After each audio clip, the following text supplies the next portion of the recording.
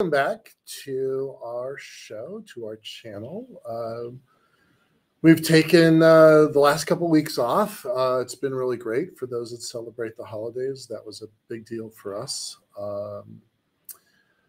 But it's time to get restarted, get back to it.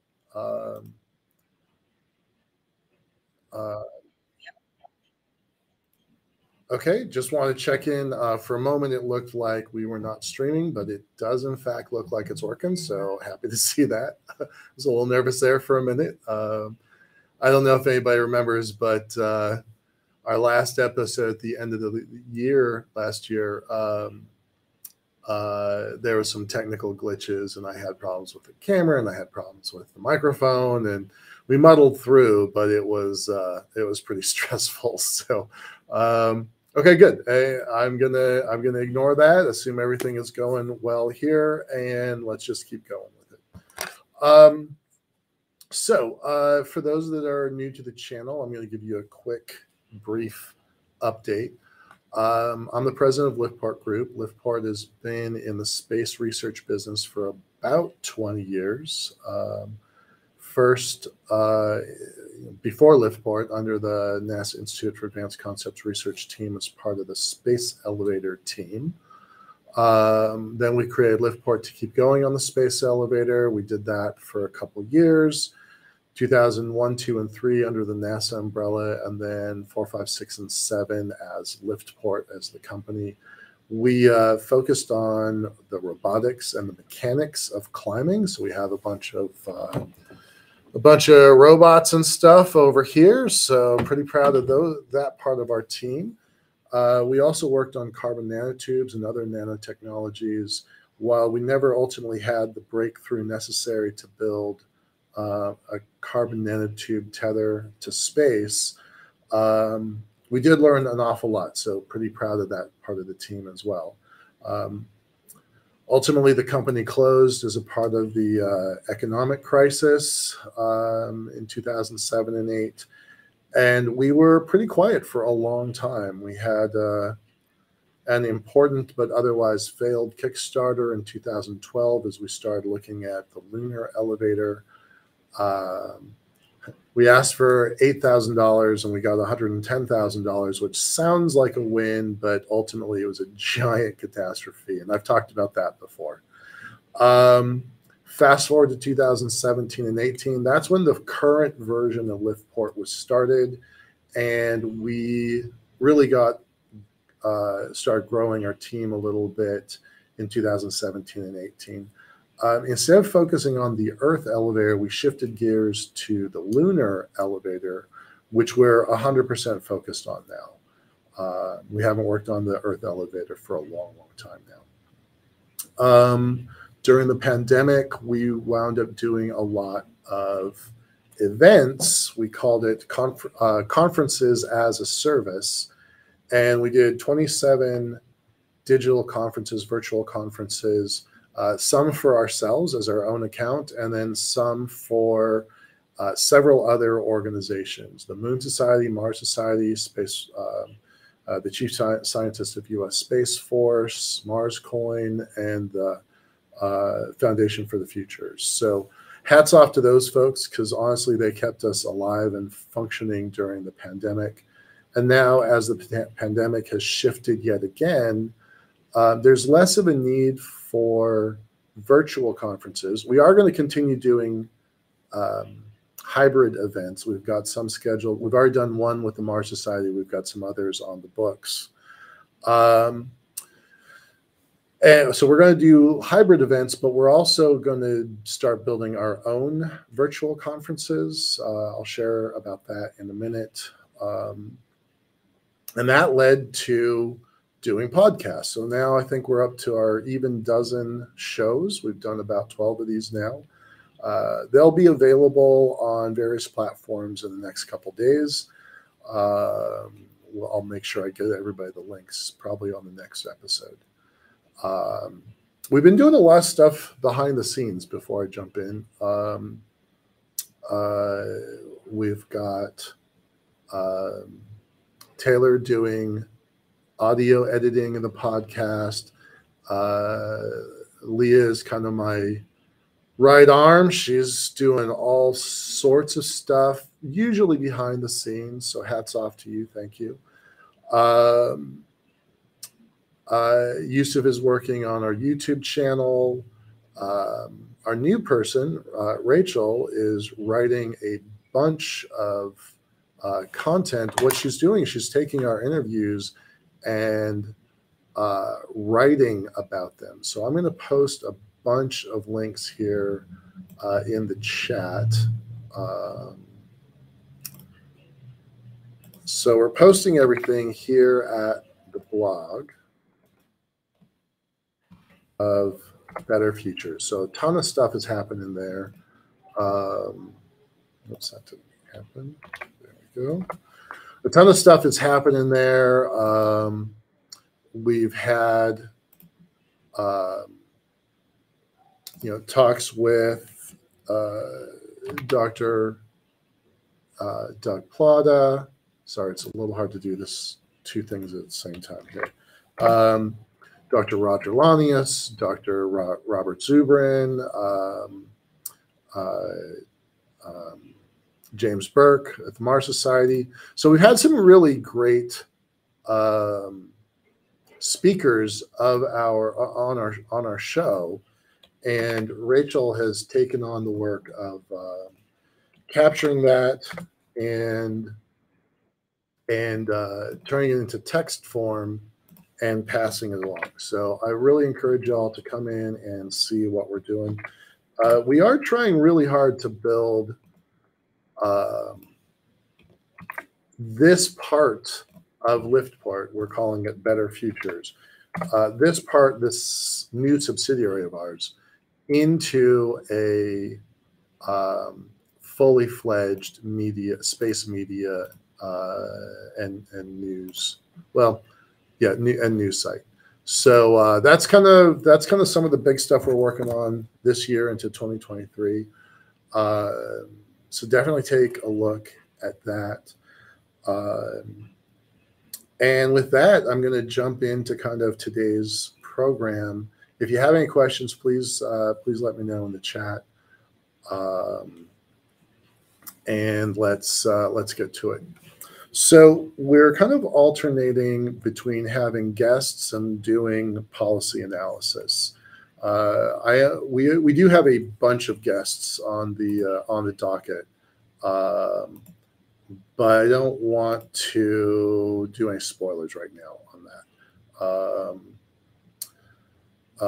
But we got some really cool stuff coming, and I think it's going to be pretty exciting.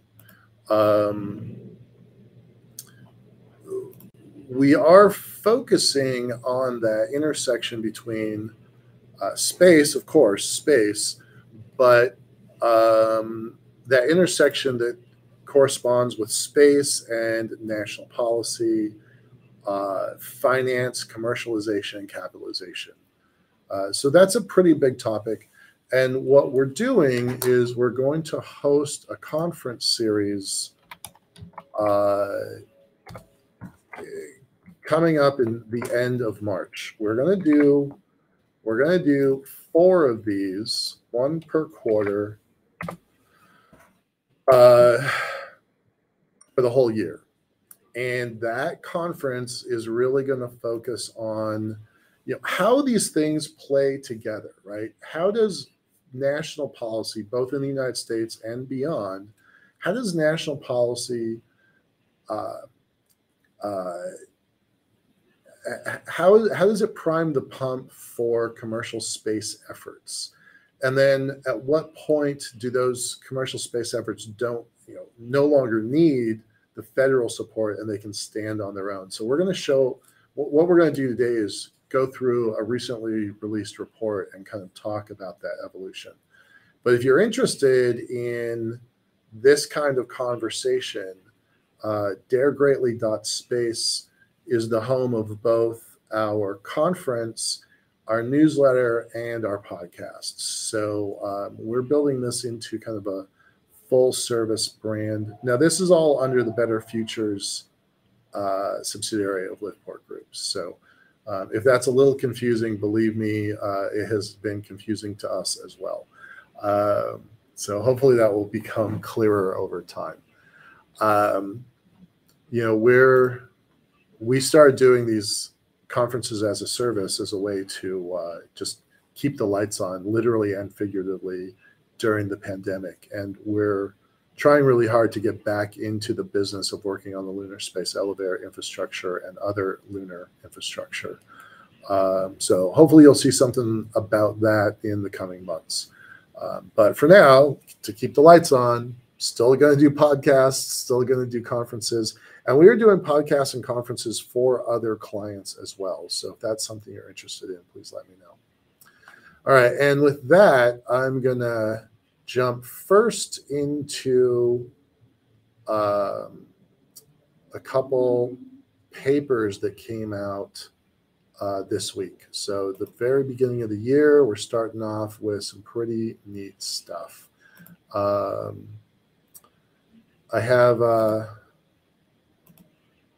have two papers. This one I'm only going to talk about briefly, the Center for Space Policy and Strategy at Aerospace Corporation.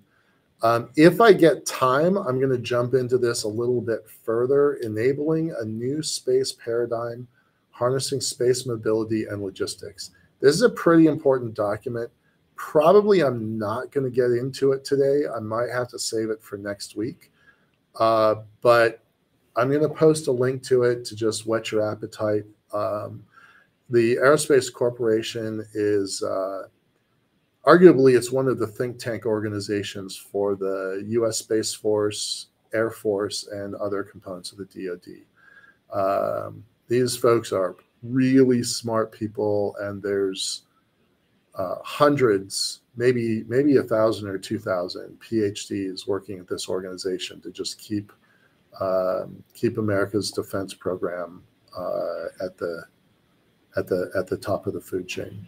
So pretty smart folks. This one's a really interesting document. If you get a chance to read it, please do. I may have a chance to get into it today, but in case I don't, I wanted to make sure that everybody had access to it. So let me just post the link here.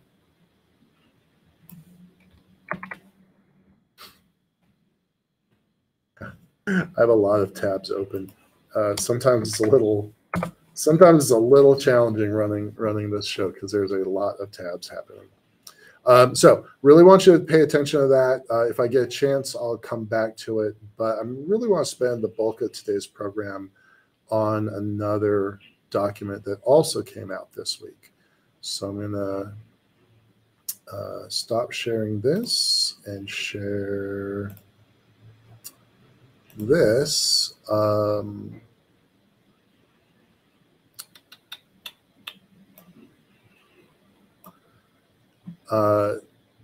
So the organization Euroconsult,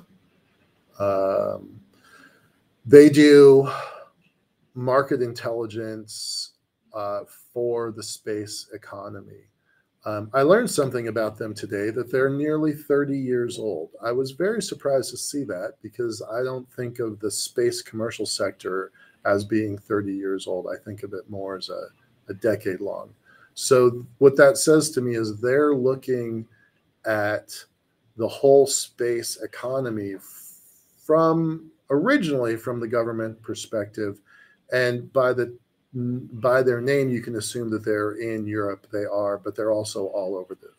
They've got a center in Washington, D.C. and a couple other places as well.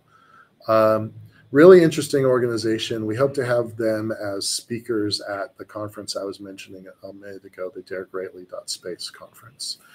But this is what they do. They build market research reports and they sell them, right? That's their job. That's how they make money. And just yesterday they came out. Oh, here's their locations. There we go.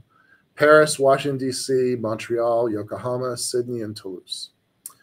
They just came out with this space economy report. I want to dig into it. We're going to dig into it quite a bit here, but here's some important numbers.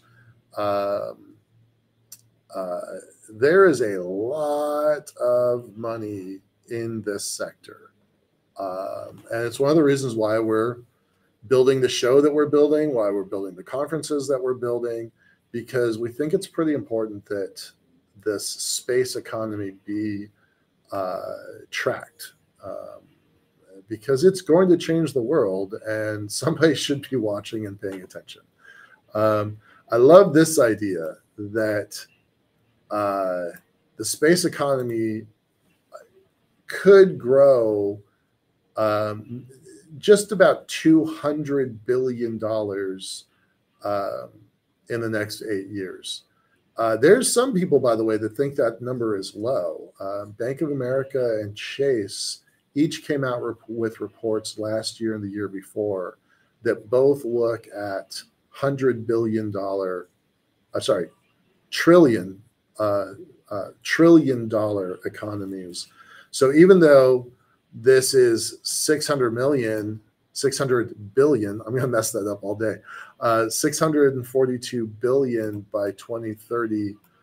Two other organizations, Bank of America and Chase, both came out with reports that put the economy at over $1 trillion. So this is actually light, and it's interesting to me that it's so light. And I don't fully understand it, but we're going to talk about that a little bit here.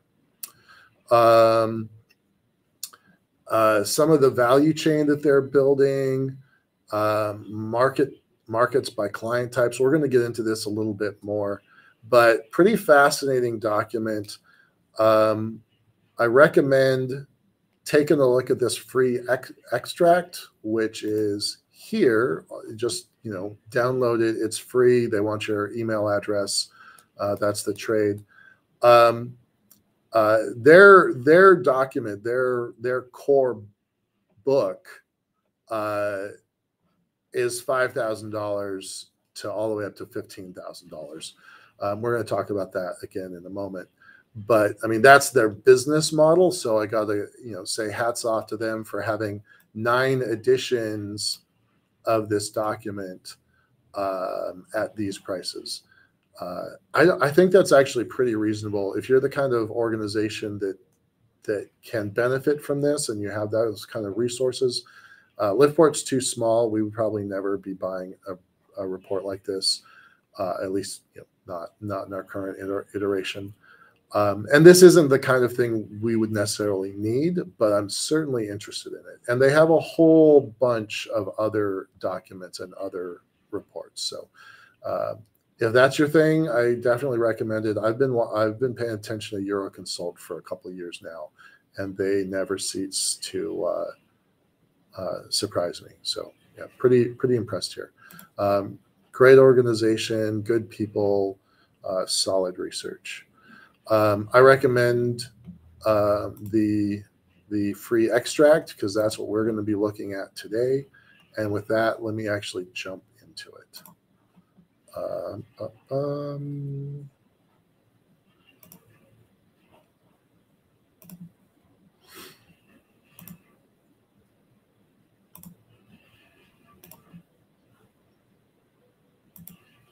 Okay. So this just came out yesterday. I've talked a little bit about Euroconsult, but I'll give you a little bit more. I don't exactly know the direct relationship, but I understand that there's a lot of ISUers that work there, International Space University folks. So that, to me, that gives them a certain amount of clout and credibility automatically. Anybody who knows me knows that I've been a part of ISU community for a long time now. I'm not afraid to throw my school under a bus when they make mistakes, because they definitely do. But overall, I've been pretty impressed by the folks I've met, either classmates or former classmates. And I tend to watch the organizations that my classmates go out to because they tend to be interesting organizations. So yeah, Euroconsult's been around for a long time. Let's go ahead and jump into this to this document. First of all, there's not really a great definition for what the global space market really is. I know that the Bureau of Economic Analysis, that's the U.S. federal program that tracks things for the government. They ultimately are responsible for things like the Consumer Price Index and other things like that, cost of living changes, things like that, and their version of what the space economy is pretty different from this. Also, the Space Foundation out of Colorado Springs has a somewhat similar but not the same report that they issue usually around March or April. The numbers are similar but not the same, and the differences and nuance are kind of important. For example, I don't really like the Bureau of Economic Analysis view because A, it's a much smaller number, and B, I don't think it encompasses the depth and width of the space economy. So take that for what you want. So the very first thing I look at is like, what is the global space market by their definition? Because that's going to drive a lot of this.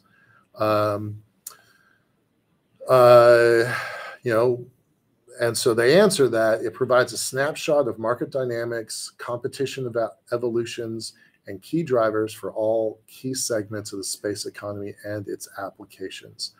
I think you'll see in a minute that the space economy and its applications might be the most important element to this. Just kind of keep that in mind when I get to the application section, okay? Also, and this is the piece that surprised me a minute ago, where I said that data is derived from over 30 years of tracking all levels of satellite space value chain. Europe and their space program and the United States and our space program, they have evolved very differently, right? They started roughly the same. NASA was a single budget and arguably with a single mission in the early days to go to the moon. Whereas the early days of ESA, by the way, ESA is quite a bit younger than NASA. I don't know the exact year, but it's quite a bit younger. They have multiple budgets. They have money from multiple budgets, meaning multiple nations, and they don't have the same North Star vision that America has often run under, especially in the early days. So when you're tracking data from all the way back 30 years ago, the NASA of 30 years ago, the European Space Agency of 30 years ago is pretty different than where they are now. So while their historical data is probably pretty easy to verify, current data, because there's so many different organizations, probably very hard to track. But I really like, I think the idea of their 30-year-old model and 30-year-old databases to look at the depth of time of these various programs, I think that's very impressive. So far as I know, there is no other organization that has that. So if no other reason that, for you to be interested in the Euroconsult paper, that is a compelling reason by my definition, by my standards. This document's going to look at market dynamics. Well, that's very different on our side of the Atlantic versus their side of the Atlantic. But remember, I showed you all the places that they operate from, they're not Eurocentric anymore. And so this is a global space economy, and they really stress that. We talked a bit about the pricing. I'm not going to try to sway you one way or the other. I think understanding the outlook of the commercial and government satellite value chain is pretty important. But I also don't really care about the satellite value chain. Ultimately, while I think that's interesting and it's a driver of most, if 90%, you'll see in a moment, most of the space market is driven by satellites. I mostly only care about lunar development. Liftport focuses on lunar infrastructure development. So while it's great to see a thriving environment, it's not really the thing that we at Liftport necessarily care that much about.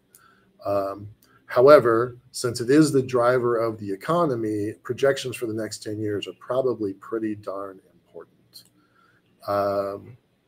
And honestly, if we were going to spend $5,000, 5,000 euros for the classic report, I would almost certainly spring the extra 2,500 in order to get the data sets, because I would want to go deep into some of the data sets. Again, I'm not aware of any organization that has their depth and width. So there are great, and we're going to talk about them, there are great consultancies and advisory firms that do similar products. So I don't want to put these folks ahead of everybody else. That's not what I'm trying to do. I'm saying they are good in their own right, because we do hope to have folks from Bryce, from Astrolytica,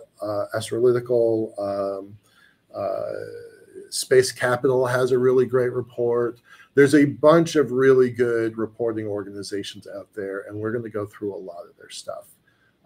So again, don't want to put one over the other. I want to acknowledge them for their strengths and weaknesses. But the downloadable data set, if I was going to spend 5,000, I would spend 7,500 for the data. And I'd assign somebody on the team to really dig into that. Might be me, because I'm a nerd for numbers like that. All right, so what are we doing here? What does this paper really get you?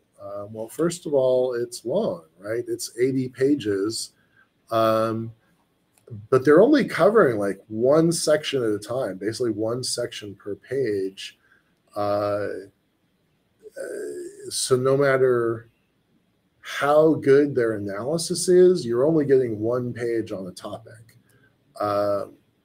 For me, page 35, chapter 2, satellite manufacturing, page 35, focus on the war in Ukraine and the impacts on the Russian industry. Heck, I think that's probably worthy of 80 pages all by itself.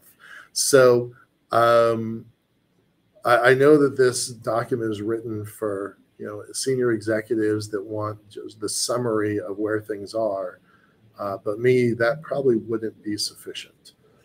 I would want to look a little bit deeper. So I want to know about the scope and definitions of their space economy and space market. I'm not sure they're the same thing. I definitely want to watch government funding trends. I'll show some areas I'm a little concerned about deeper in the report. And this report's only a couple pages long. This is definitely a marketing product. They're not giving away the crown jewels in this thing. This is the free version of a 5,000 euro document. So they're not really giving us a lot of details, which is fair. I think that's very appropriate. But I'd love to see government funding trends. I have some questions about how they break those up. I'll share that in a minute. And I would love to see what the private investment trends look like. So again, we're going to try and get some folks from Euroconsult to come to our conference, DareGreatly.space, and join us and kind of share some of the goodies. Okay. Okay. I think it's interesting that there is a manufacturing backlog in satellite development. We all know that first COVID, and then first COVID caused a total supply chain breakdown. Specifically, chips got especially affected. Then the U.S. government put some restrictions on other nations being able to produce some of the high-value chips.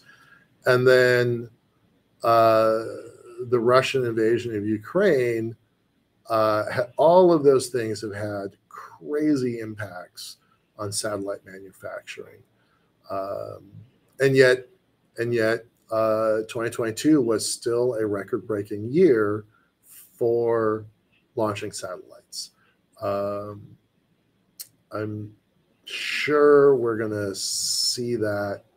We're going to see some stats about that here pretty soon. Well, I'll come back to it. There's another piece I want to show. I am curious what they have to say about launch services and the competitive landscape there.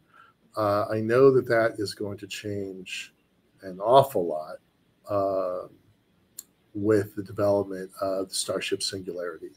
Like, as Starship comes online, maybe in the next maybe within the next 15 to 60 days, depending on a lot of stuff that SpaceX doesn't have total control over. We haven't seen SpaceX get a launch license approved. We haven't seen them clear the hurdles for the EPA, Environmental Protection Agency, that they had. So it's hard to say clearly where they are. Elon Musk posted something just a couple days ago saying that they looked like it might be the end of this month, might be next month. So we'll see. He's been saying that for a while, so it's a little hard to tell. And I'm a little surprised by their comment about shortage in heavy launch supply. Yes, there have not been very many heavy launches.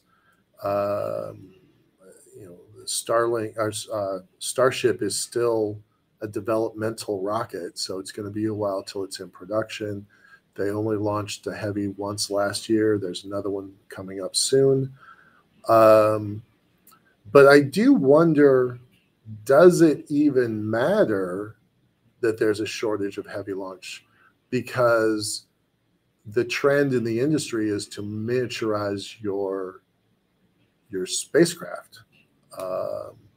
So nobody's building multi-trillion-dollar satellites anymore. I'm not aware of a single. Is there some? Maybe there's something from the back catalog at NASA or ESA, or maybe even Air Force, Space Force that I'm not aware of. But I would say in general, I'm not aware of any multi-billion-dollar satellite that's still in development. Maybe a big science platform, maybe something going to Mars, but I can't think of any multi-billion-dollar satellite comparable to James Webb or something like that. So I don't know why we need a whole lot of heavy launch necessarily. So I think that's a little curious. Ground segments, satellite communication. SATCOM is going to be making some big changes this year. We've already seen some announcements between T-Mobile being able to use their phones. Apple is trying to build some emergency capabilities into their phones. There's a small company called Lynx, Lynx or Lynk. Link, might be Link. They're trying to build a cell tower in space program. They've launched one. They've got two more, either just about to launch or have just recently launched. And satellite communications is going to be a game changer this year.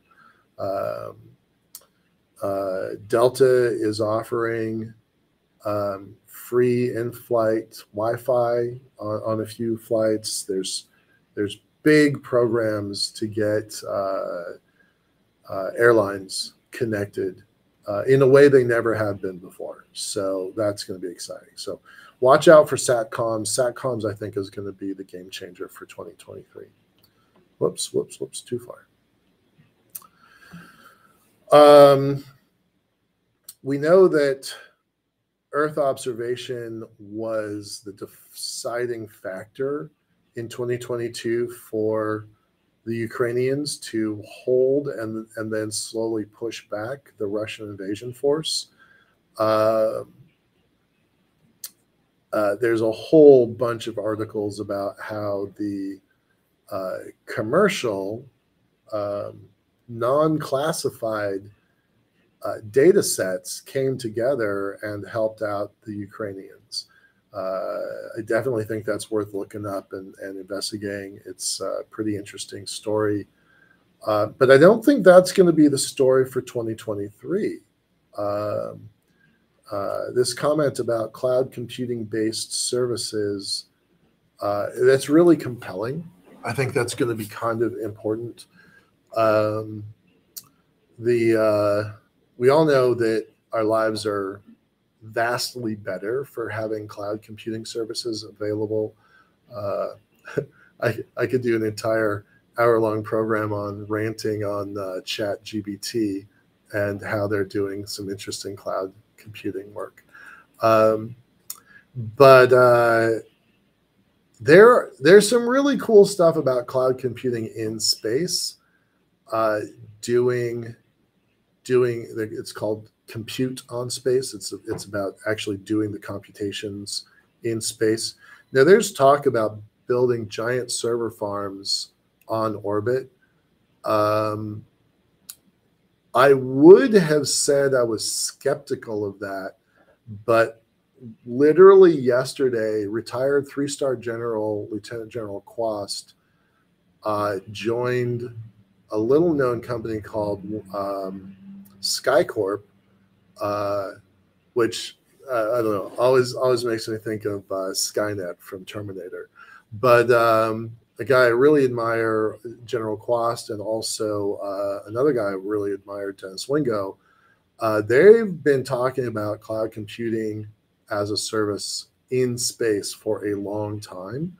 And then you tie that in with Chris Stott and his company that is doing cloud compute on the moon, and suddenly that looks a whole lot more credible than I have seen for a while. Now, I've known Wingo, I've known Dennis for probably, I've probably known Dennis for 20 years. Now, we're not beer drinking friends. I'm not going to claim that I know him super well, but we run in the same circles for a really long time. And I'm watching him operate, getting grant after grant after grant. It's really quite impressive. And to see what he might be up to, it's pretty cool. So hats off to those folks. But it gives me pause that maybe space-based cloud computing services looks really interesting and intriguing. I will throw in the caveat that whatever you're able to launch, whatever it is, there's a communications problem to and from. So there's an input-output problem that's going to have to be dealt with. I suspect that's going to have to become an optical link, which is still very, very early in its adoption and technology curves. So that's going to make this a little challenging. And then the other thing, and the reason the original Iridium network ultimately didn't work, it worked technologically, brilliant. Dr. Pete Swan and a bunch of folks over there did a great job on the technology, but it was an economic fiasco. It was a legal nightmare. One of the problems the original Iridium had was it was way, way easier to build a cell tower in somebody's backyard than it was to build a satellite. Now, yes, it's easier to build a satellite today than it was, 30 years ago, 25 years ago. But there is still this idea of technology freeze where you have to get the technology, harden it for space, launch it to space, deploy it to space. And now it's up there as a fixed asset. And the next cool whiz bang technology comes along and you're automatically outdated in your technology because you have an asset that's fixed in the sky that you have no way of upgrading. So there's a technology freeze problem and an in-out problem, a throughput problem. So while I have been skeptical of cloud computing in space, recent changes with people I personally know have convinced me that maybe there's definitely a path, but they still haven't solved the technology freeze problem and they haven't solved the input-output problem. So I think that's something to be watching for. I think that industry is ripe for innovation and disruption. And if these folks figure it out, that's going to be a really interesting business. Finally, satellite navigation. I mean, I couldn't get from my house to my doctor's appointment without sat nav. So I think everybody knows what that's all about.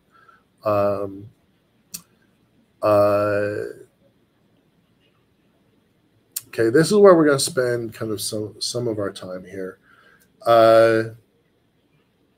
They've broken this report into a couple different parts. I'm going to assume that everybody has a basic understanding of market segment one. Satellite manufacturing, launch, ground segments, operations, and services. We're gonna dive into those more, so just kind of hold your questions on that for a second. The things I thought were interesting are their applications. Like how are we using this? Once we get an asset into the sky, how are we using this? So I think you all know about Earth observation, SATCOM, SATNAV. Exploration is a pretty small element here. I mean, really, yes, we're always looking at new technologies. Yes, we've got rovers on Mars. Yes, we will have a rover, I hope, in the next few weeks on the moon. China has one now. Good job, China. So that exploration market application is really important. But I would not say that as a driver of any of these big numbers that we're going to see in a minute. I want you to take a close look at the space logistics. It's a new category, and what I think is brilliant is that it's a gas station. It's a gas pump as their icon. I think that is really clever and really accurate. I want to point out the similarities between the security icon of a shield with a check box and the customer's icon of defense. It's just a shield. You can imagine that each of these three, commercial, civil, and government, commercial, civil, and defense, all utilize each of these 9 market segment applications. So those are satellite comms, Earth observation, satellite navigation, exploration, science, security, space logistics, technology, and space tourism. Now, anybody who knows me knows I have been skeptical of the space tourism market for more than 15 years, maybe more than that. Hats off to all the folks who are trying to do it. I hope they are successful. I have a lot of concerns about that. I am glad that they are not the ones that we are betting all of our futures on. But good luck to them, sincerely. But back in the days when Spaceship One launched and the X Prize was finally won, space tourism was all anybody was talking about. That was the total conversation. And now arguably it's at the bottom of the list. And I think that's probably where it needs to be. I hope that people that are able to fly enjoy their flight. I hope they're safe and healthy and happy when they come back down. But I don't think that's the market that we're going to pin our future on. Unless you decide that the Starship Singularity is really about point to point from Los Angeles to New York or New York to London. If you count that as space tourism, then that's going to change everything. But I haven't counted that as space tourism. I think that's going to be a robust logistics market to get people to and from, which is not on this list. This customer section, you know, I've been referring to this as ACDC for a long time, for about 2 years now. And I think of it as academic, civil, defense, and commercial, ACDC. They don't have the academic component in this list. I think that's a pretty big error. Academic research was the earliest driver of space. It was the pioneer driver of going to space. It's now not the driver, but the, let's see.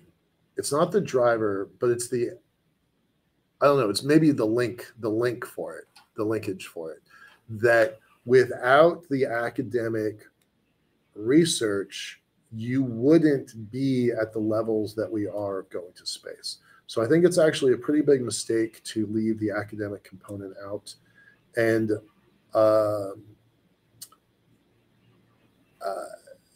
and I think that if we continue to ignore their contributions, it's just going to skew the data more and more.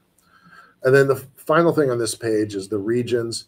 Take a close look at this map. I don't really have any way of blowing it up without messing up my presentation, but a couple things to really pay attention to. One, Mexico is considered a part of Latin America and Caribbean. I don't think that's appropriate. It's not accurate, I don't think. And Mexico has its own it's only about a 7 or 8 year old space agency, but hats off to our Mexican buddies, because they're doing really good work there. And I'll show you why I bring this up in a minute, but one of their charts looks really misleading. And I think it's because they put Mexico in the wrong box. And then the other thing is Middle East and Africa. I think that is super misleading. Africa has about 17 national space agencies in various stages of development. Ghana announced their creation, their study of one just last year. They have not fully enacted it yet. I think they have the potential to be a powerhouse. There's talk about developing Africa into the African space agencies into the equivalent of the European Space Agency, and I think that should definitely be recognized as a potential, near future change. But I also wouldn't put Middle East and Africa in the same box, because the United Arab Emirates has a very robust Moon and Mars program, and both Israel and Iran have the capabilities of going to orbit, whereas Africa has none of those things. So far as I know, Africa does not have a single launch facility in the whole continent. So I think it's actually really misleading to push those two things together. So yeah, it's a little interesting. It's a little interesting how they dealt with their data.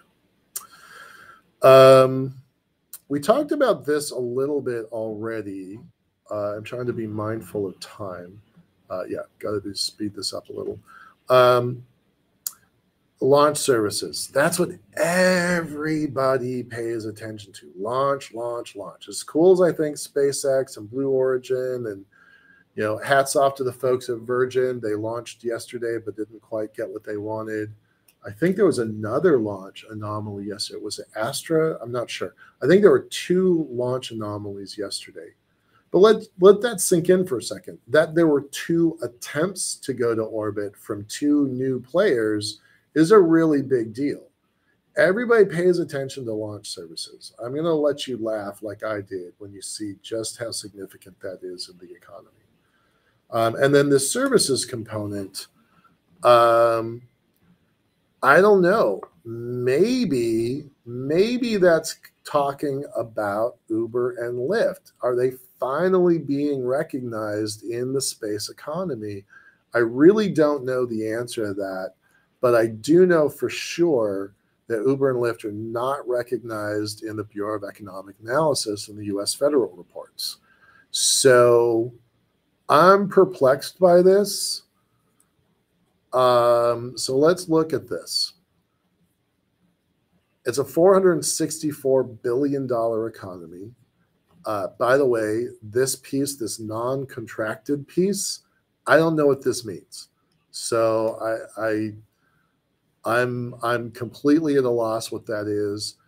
The civil sector, the defense sector, the commercial sector are all pretty well understood. By the way, I have some doubts about the defense sector numbers.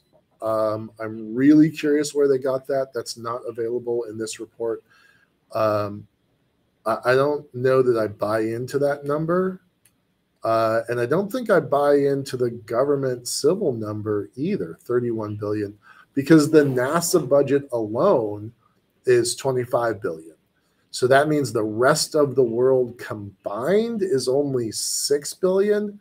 Absolutely not buying that. Again, that's why this 40 billion unaccounted for, they call it non-contracted. I don't understand that. I cannot figure that out. But these civil numbers and defense numbers look low to me. Whereas I do believe their commercial numbers, take a look at from this perspective. The launch segment that everybody is so excited about. By the way, we're doing an analysis on YouTube channels that are space-focused YouTube channels. So far, I have 125 channels. I know there's at least 50 to 100 more.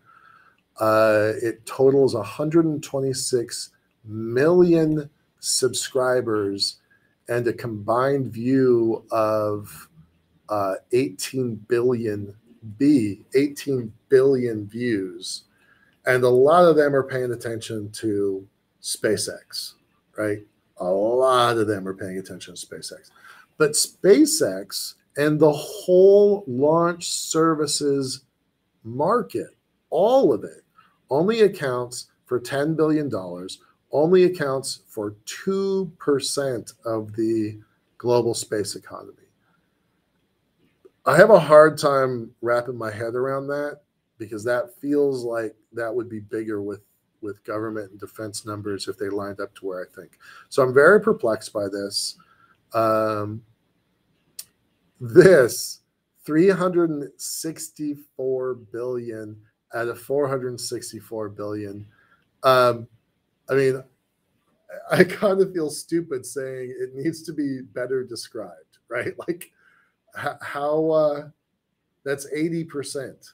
That's about, it's not quite 80, but it's about 80% of the whole market. And if they're getting down to the level where they're going to say what 1% and 2% of the market is, this needs to be better described. If I paid 5,000 euros for this and this was my report, I would be angry about that, because the bulk of the report is not being, in this case, on the free version, is not being supplied. So this leaves me with a giant gaping question mark, which is quite irritating. Maybe that's what you're paying 5,000 euros for, is to answer this question, which honestly, for some people, that justifies 5,000 euros. I love this. The combined client types of government and civil, if these numbers are correct, it's only 14% of everything. The rest of it, 78%, is all commercial. And that is why billions of dollars are moving into this sector from the venture capital angel community.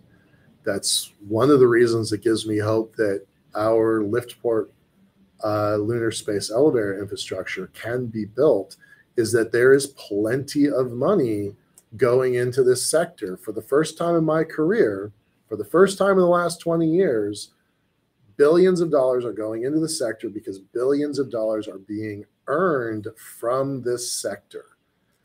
That's why I think we have a future. That's why I haven't given up on working on the lunar elevator. This tells me that there is a future in this field. So numbers like that give me hope. And then probably the last thing I'm going to talk about today is, again, this region section. We've already talked about, there's 34 Latin American organizations. I got to think that a big chunk of that is because they put Mexico in with the Latin America segment, and I don't have any facts for this. This is just guesswork and supposition, but I kind of know what I'm talking about. So I think that this number is kind of misleading. Same exact thing for Middle East and Africa. Breaking that out would probably be very revealing. It does not surprise me about Asia. Asia is actively growing. Korea just announced a few weeks ago the development of a national space agency. And I kind of feel like this is underreporting Europe, but again, I don't have any facts on that. But the European commercial sector is growing pretty quickly. So organizations like Starburst and a few others are doing a lot of work in Europe. So I think the Principality of Luxembourg itself probably has 30 organizations operating there.